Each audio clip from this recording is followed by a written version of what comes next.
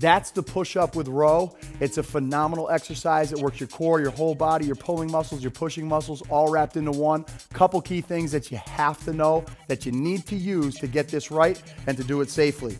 So we have dumbbells. They're hex dumbbells, so they don't roll around on you. Still be careful because they can roll, and that will mangle your wrists. We want to set our feet, strong push-up position. You have to make a wide base. That's one of your key steps. Get those feet wider so you have a base of support when you try to row.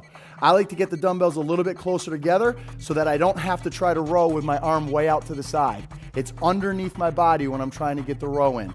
So that's step number 2. So we got wide feet, closer dumbbells, lock that core in like you're gonna get kicked in the stomach, squeeze your thighs, squeeze your glutes, lower down. As you drive up to top, you're gonna push that down arm through the floor.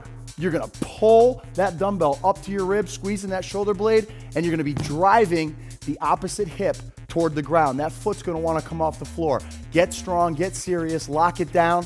This is gonna jack you up.